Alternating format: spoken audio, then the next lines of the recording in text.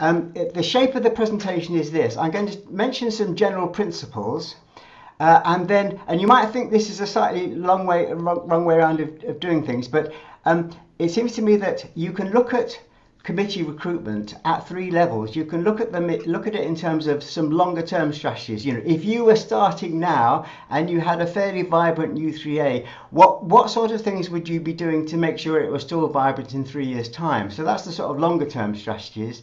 The medium term strategies are basically things for the next year or perhaps 2, and then of course we have the situation where you may be dealing with a crisis.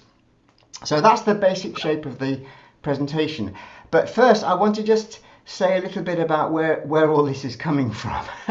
Now, essentially, I mentioned that I've been working very happily with a group of some 75 U3As, and essentially what this presentation is based on is a pooling of their successful of their experiences and what they wanted to share with other U3As. So I'm not saying that every single thing that I mention is going to be relevant to your U3A. You may have tried some of the things that I'm going to mention and actually they haven't worked for you, but you want to try something else. But essentially this is very, very practical and empirical. It's not derived from first principles, it's derived from what people have been doing in practice. Okay, so let's move on and think about general principles. Now the first one, sorry, if some of this sounds a bit like teaching your grandmother to suck eggs, I apologise, but it is really quite important. When you're talking about recruiting to your committee, the most obvious thing is actually to keep selling the benefits, and that means unlike the chair of my own U3A, you don't start off by saying, look, this is a dirty job, but someone's got to do it, or look, if somebody doesn't take on the treasurer's role, we're going to fold. It's actually a question of thinking about the positive things. And when you think about committees very quickly, I mean, essentially, it seems to be there are at least 5 very positive things that one can say about committees. I mean, firstly, it's actually very rewarding to be taking part in a shared endeavour. And what better a shared endeavour than making sure that your U3A is as healthy as it can be. Secondly, you may well be picking up some new skills. This might seem somewhat frightening, perhaps, but basically, as long as the support is there to pick up the skill, then it seems to me that that can be a positive benefit. Obviously, there's the benefit of deepening or making or forging new friendships with your colleagues on the committee.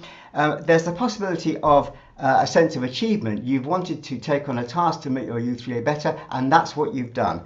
And then finally, question mark, maybe it can be fun if you approach it in the right way. So I'll be talking more about the fun aspect as we go through the presentation. So those are general principles, and I think they apply to any recruitment effort on your part, selling the benefits rather than focusing on the negatives. So don't tell the negatives. Obviously, some people have said it probably isn't necessarily a good idea to be saying, oh yes, you're going to be drowned in paperwork, you'll get 25 emails a day, and it's really hard work. That may be a consequence, and there may be ways of dealing with those negative aspects, but that's not a way of attracting people to your committee. And then thirdly, when you talk to people about committees, they have a most interesting and amazingly diverse set of generally wrong opinions. You know, basically, in their working life, they may have attended meetings and, oh God, nothing, it was just a talking shop, nothing was ever happening, or they were really boring, or they were a talking shop. And actually being able to explain what your committee actually does by letting the light in, as I've described it here, could actually be a way of dispelling those negative associations of committee work. And there are all sorts of ways of doing this.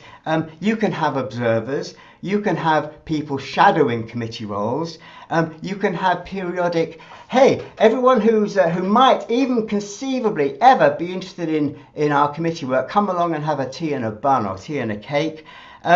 What about having interviews in your on your YouTube channel, if you have a YouTube channel, or on your Facebook page, or in your newsletter, an interview with your treasurer or your interest group coordinator? You know, what's it like? What do you do? What did you used to do? How have you found it? All of those things actually make it seem both doable and a human sort of task.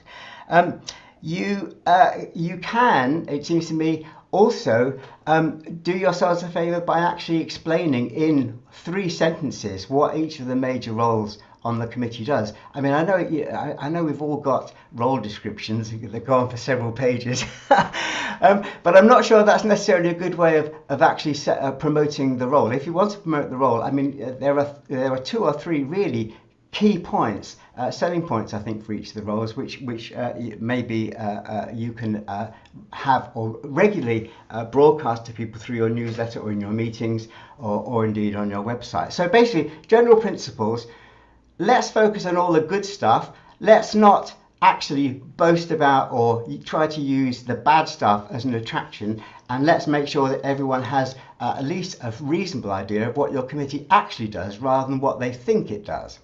Okay, moving on. Longer term strategies. This is now, firstly, I will say a little bit right at the end about recruitment. It seems to me that actually, after 2 years of a lot of messing around with COVID, and you're open, you're closed, you've got these restrictions, you've got these rules, we actually do need to open up our U3As and instead of relying on word of mouth recruitment, make a really positive effort to recruit new members. As we recruit new members, then we need to have a fairly well developed way of welcoming them and inducting them into our U3As, and part of that induction must be to try and get people into roles as quickly as possible. You know,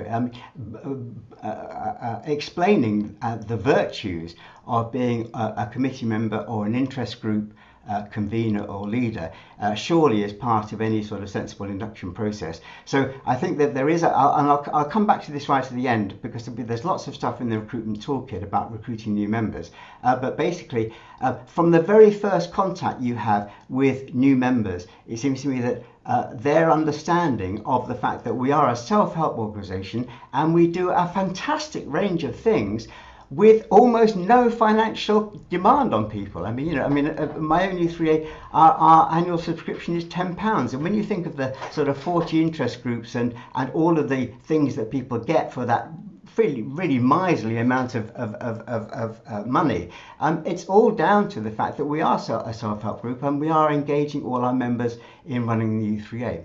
Okay, second point, and this perhaps doesn't apply to anybody who's at this meeting today, but you know, in this 75 U3As that I worked with in the recruitment initiative, you know, there were 2 people who actually resigned from their committees, and they resigned because they went there bubbling with enthusiasm. The reason that they got in touch with my project was because they were bubbling with enthusiasm how to develop their U3As and how to welcome new members.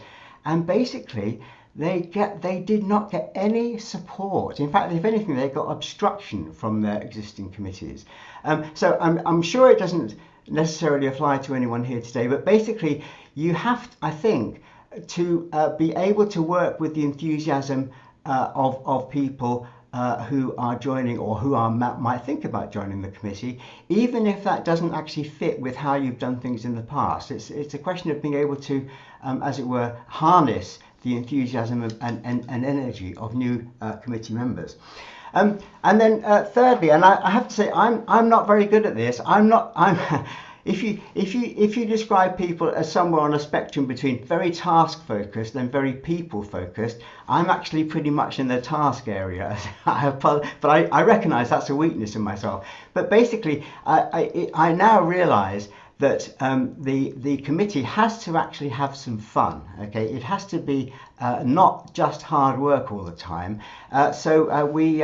We've just had our very first committee and interest group leader thank you party for all the work that we've done over the last couple of years. You know, wine and cheese, wine, beer and cheese, in fact. And I have to say, it was probably the most successful interest group conveners meeting that we've had, and people seem to really enjoy it. And actually, amazingly, people, it's having these sort of celebrations actually is a way of just also reinforcing the ethos of your U3A, because otherwise people can tend to perhaps disappear into their interest groups, where they think that their interest group is basically the full extent of their knowledge and experience of the U3A, and actually making sure that people realise we're all in the same, as it were, U3A family is actually pretty useful.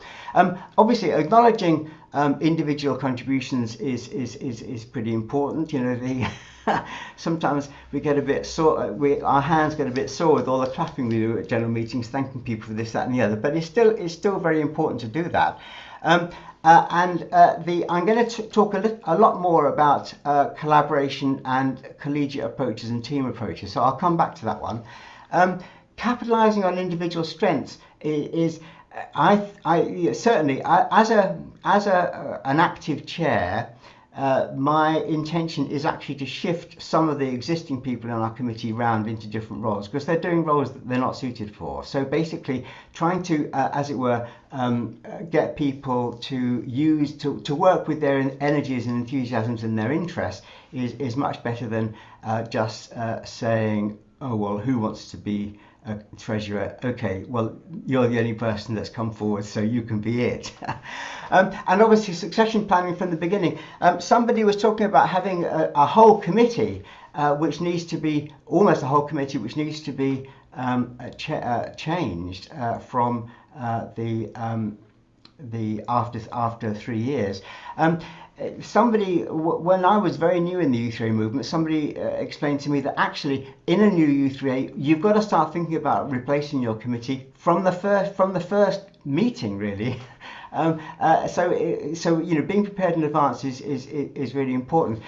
You may have some assistance. And I don't know if you want to talk about this later, Anne. I gather that there is a new model constitution, which is certainly what U3As in England have been using, and that actually does extend the period of time that most committee members can work on their committee to up to a maximum of 9 years. I mean, there are various qualifications, and you have to take years out and blah blah blah, but basically it is certainly the new model constitution that we're working to in England is much more flexible and would now allow you to succession plan in possibly quite inventive ways.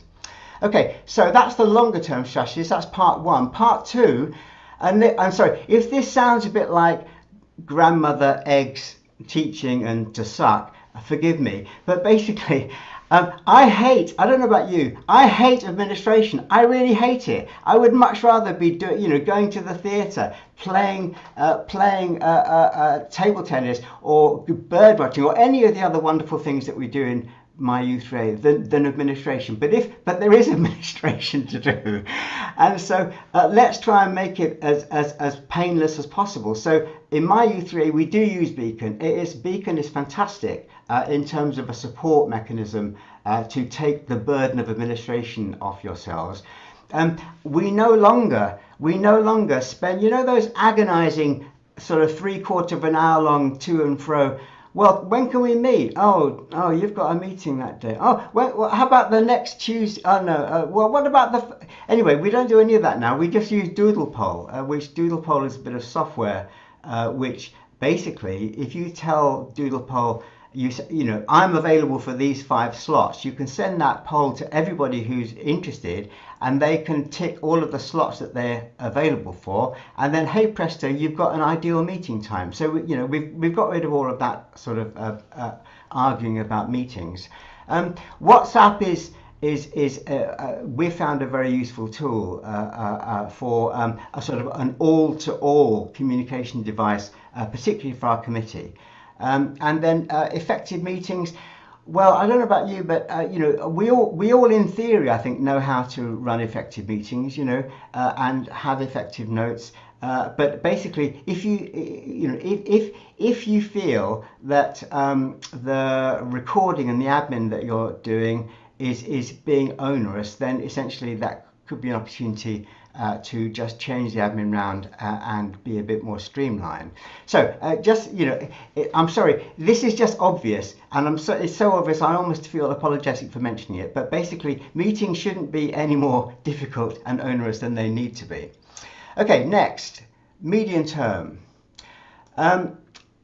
Somebody has mentioned that basically, I think somebody's mentioned that personal approaches are much better than broadcast messages. I mean, basically, our chair actually got no response whatsoever for 6 months, standing at the front of the meeting, of our general meeting, saying, well, it's a dirty job, but someone's got to do it. Come on, who's going to join the committee? Nil response. So basically, being able to tap people who you know are enthusiastic, who may have a bit of time, and who would be really good at task X, Y, or Z, or officer role A, B, or C, is really so much more effective than general broadcast messages. Secondly, I really do believe it's so used to have shared roles. Okay, so sorry, I've jumped over this.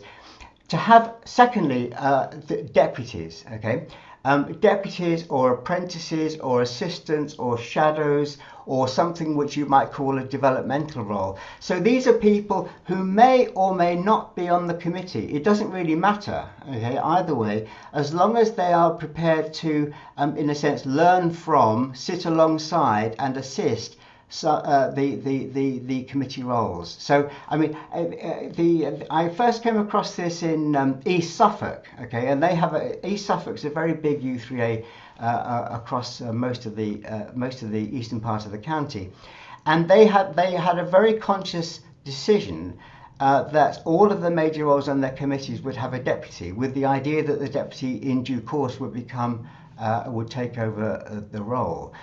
So that's and in fact I've come across two U3As since then who've extended this principle to actually job sharing roles. Okay, now so essentially I was talking to somebody just the other day, and essentially they in their U3A they effectively have 3 people doing the chair's role. Okay, now one person obviously is the official chair for administrative purposes, but there are 2 vice chairs, and effectively they work together. Instead of the vice chair just waking up when the chair goes on holiday, they actually actively share the role, and I think that's actually quite an interesting way of doing things.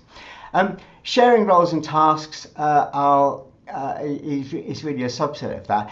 Now the fourth approach that I want to mention is the idea of teams. I mean, if you think about it, teams are the sort of logical extension or the further extension of having developmental roles or sharing teams and sharing roles and tasks. A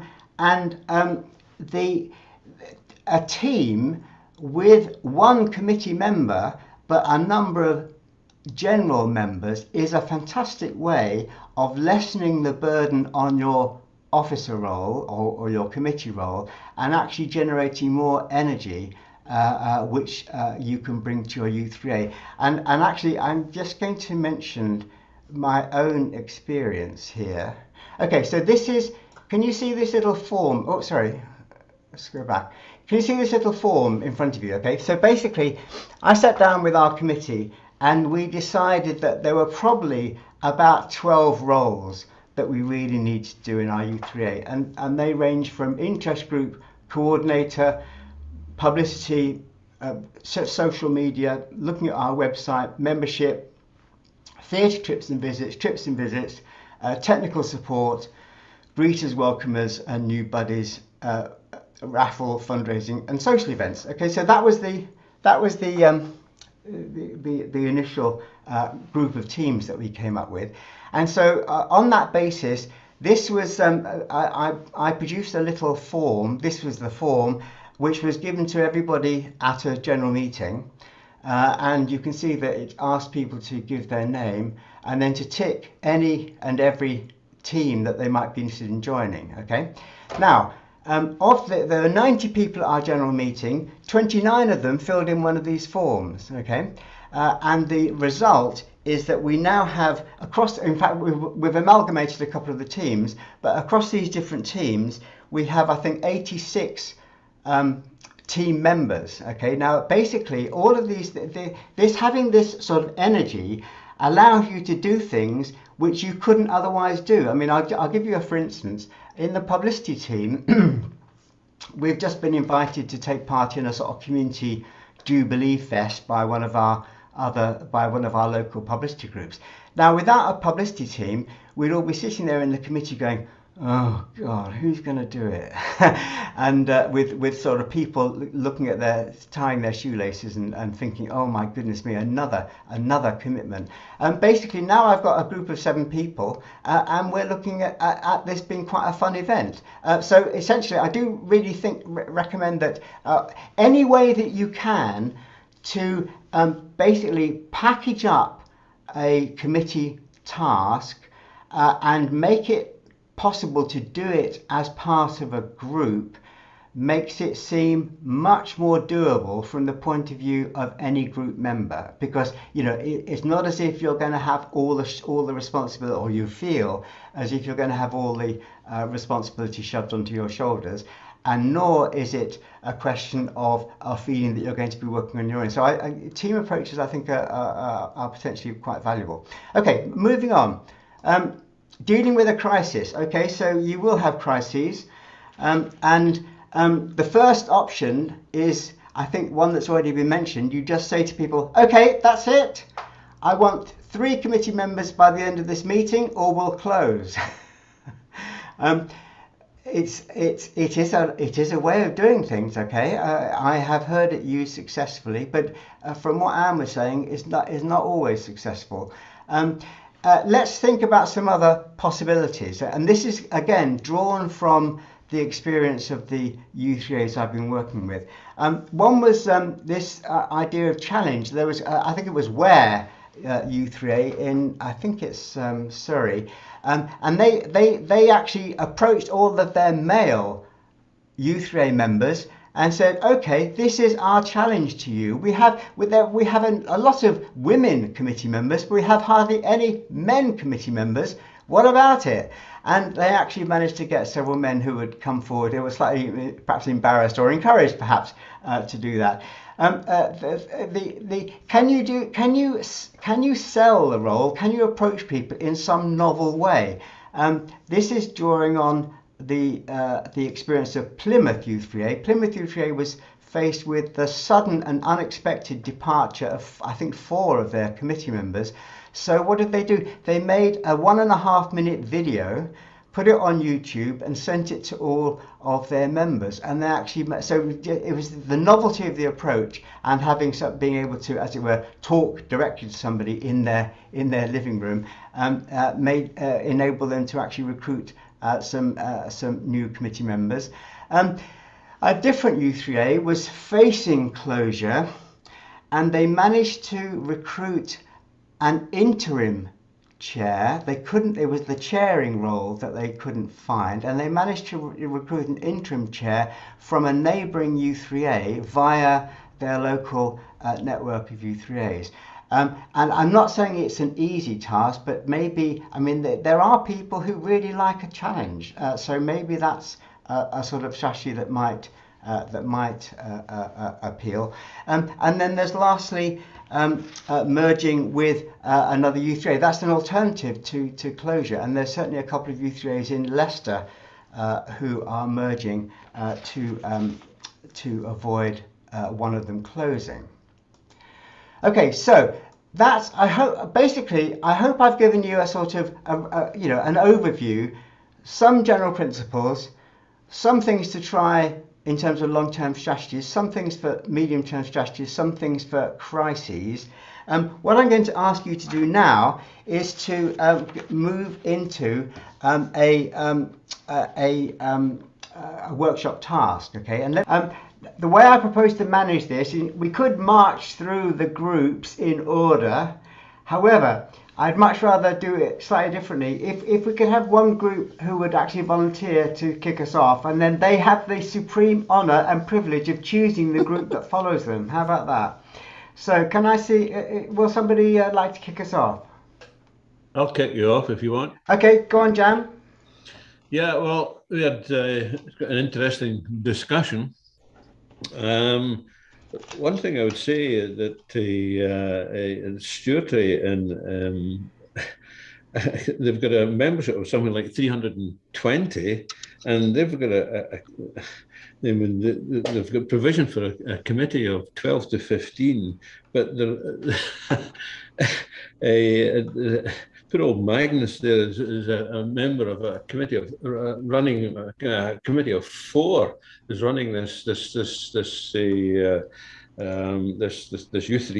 and Stuarty there. I couldn't believe it. We get 50 to 60 groups, you know. So poor old Magnus is tearing his hair out, and so we had East Kilbride, Lanark, Stuarty, and Elgin there, and so I mean, I found this a committee of 4 out of 12 to 15. I was absolutely astounded, and so I think can I hand over to Liz? She was our note taker.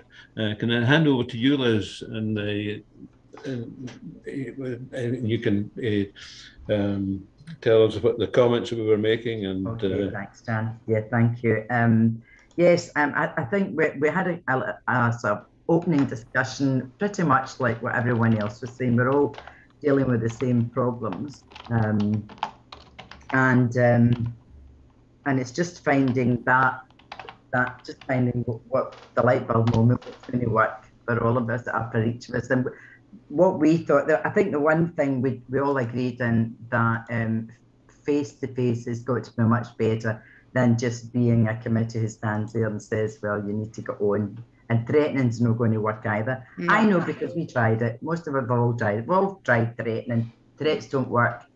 So we were thinking that we thought it was a good idea to have a morning coffee, afternoon tea at no cost, and bring in especially new members, the people who have just joined, and perhaps that little bit more enthusiastic and keen, and try to be a face to the committee, and not this like we've all got committee hats on, and just remind them that we're just like you, we're retirees, we want to be in the U3A, we want to help run the U3A, but we also want to go and do other things as well, and we can only do that by having a larger committee.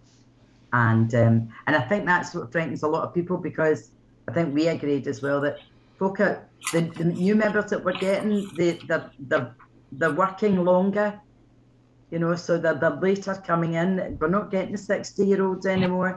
So when they come in, they're absolutely shattered, and they really don't want to be funneled into another job. So I think that would be the big, for us, I think we kind of agreed on that. We thought doing something similar for our group leaders and facilitators as well, because we are all dealing with problems of COVID, where our group leaders who maybe had been working with their own groups for a number of years use COVID as a means of just retiring and not coming back.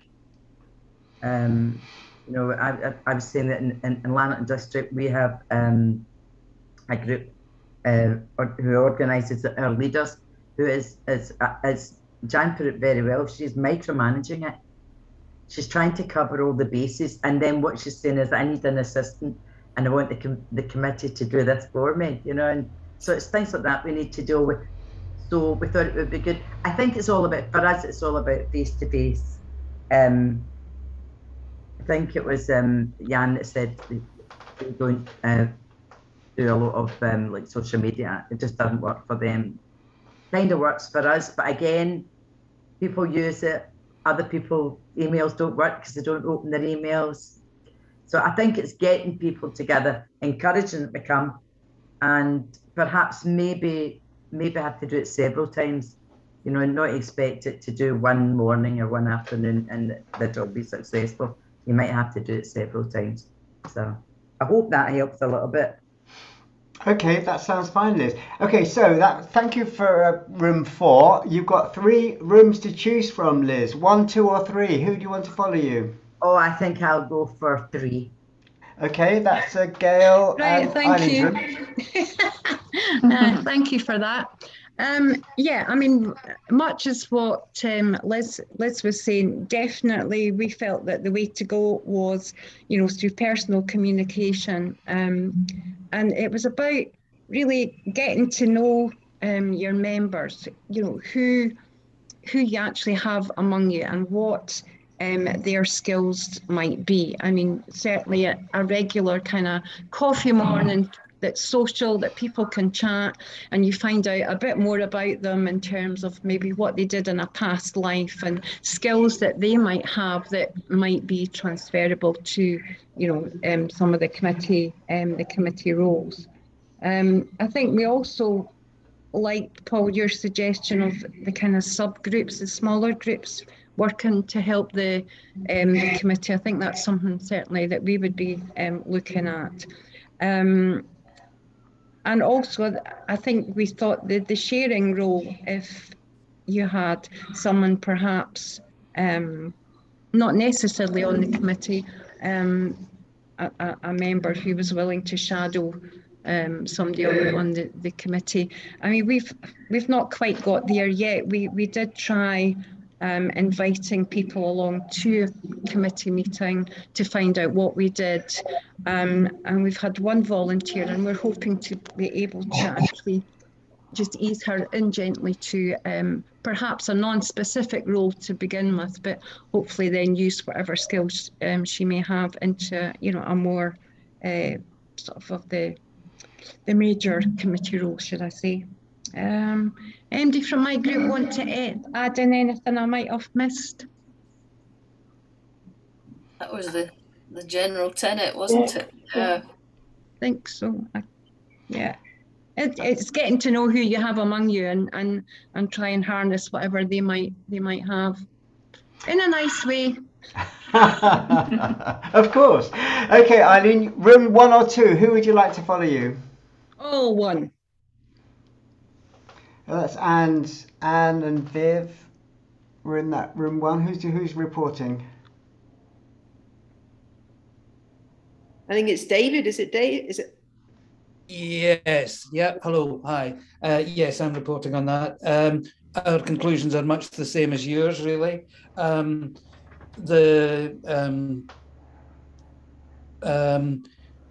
thing that we discussed was the business of in monthly meetings where the audience sits facing a speaker and the speaker delivers their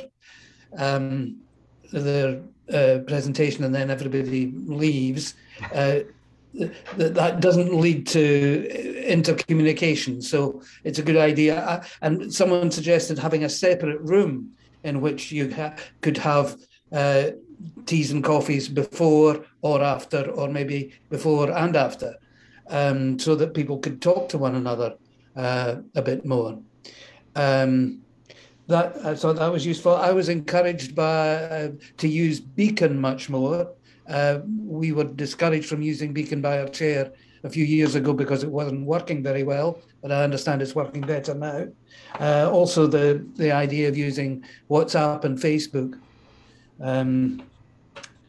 I think that sort of covers it, doesn't it, Anne? Yeah, I think we talked about the role of the trust, trying to make things a little bit simpler. There's an awful lot of jargon that goes down to individual U3As.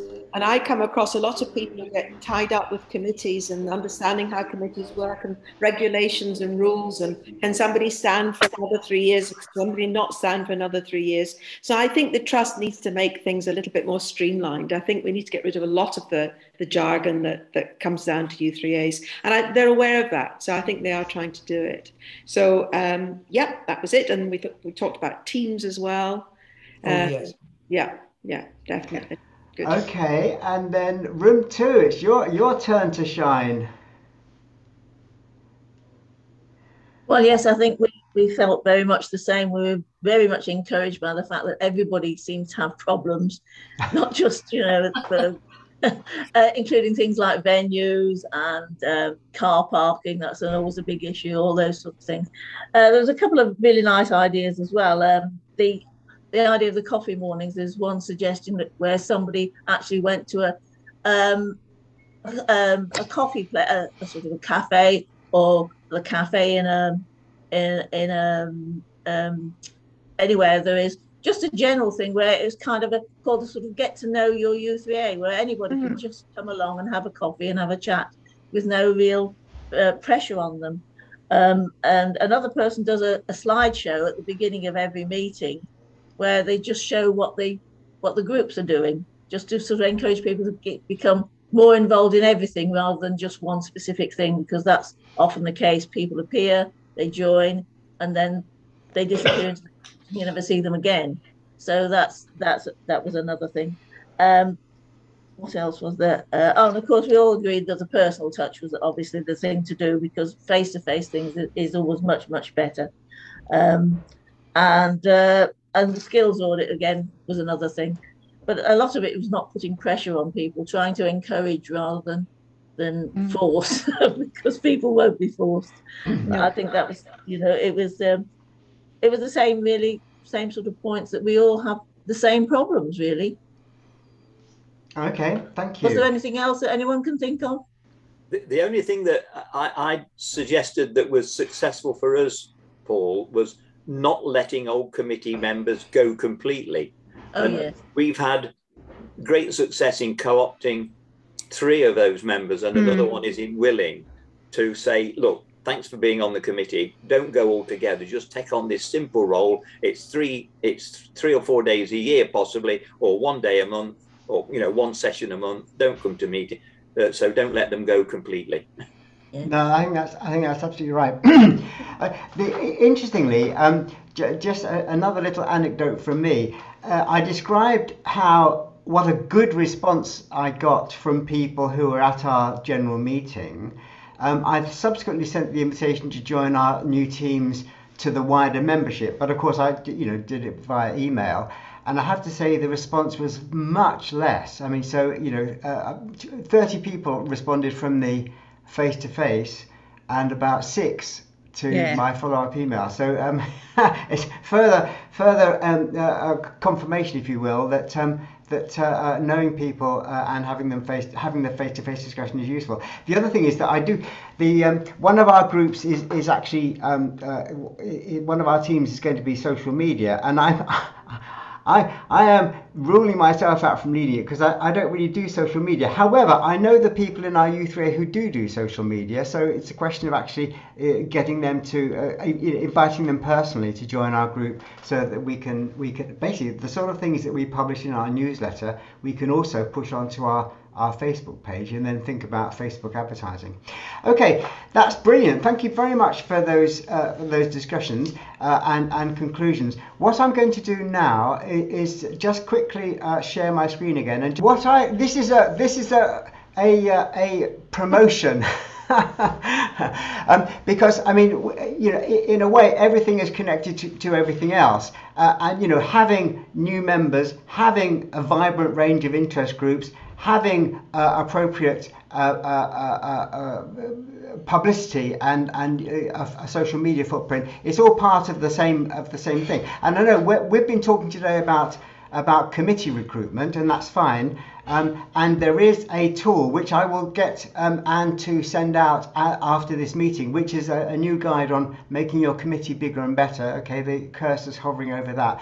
That tool is actually part of a U3A recruitment toolkit, which is actually pretty big. I mean, there are about 36 items in it, and some people who have looked at it said, "Oh, blimey, this is a bit overkill." However, can I recommend one thing? There is an introduction and guide to the toolkit, which basically explains how the different things, different elements in the toolkit fit together, and it also gives you links to all the individual tools, most of which are actually downloadable from the Third Age Trust website.